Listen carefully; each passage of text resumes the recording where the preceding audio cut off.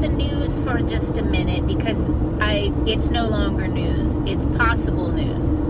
24 hours a day, what possibly might happen. Not what happened, just people's ideas and talking about what happened or what they think might happen. It's prognostication and, you know, and just blathering on about whatever.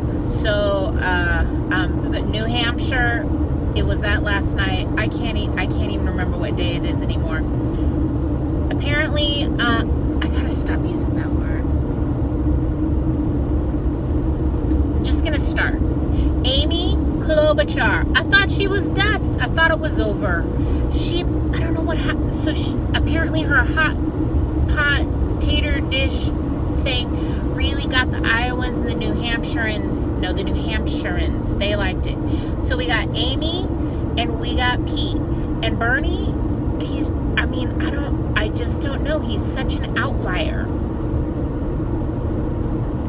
He's not a liar. He's an outlier. And a lot of people want to vote for him. So, so we got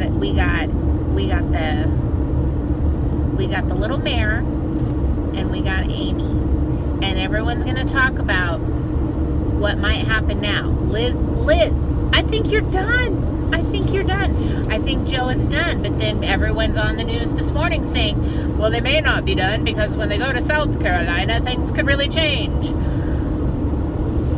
Okay, so today, I'm still in for Mayor Pete, and if he and Amy want to play together, although they don't seem to have been playing together very nicely yet, we'll try that.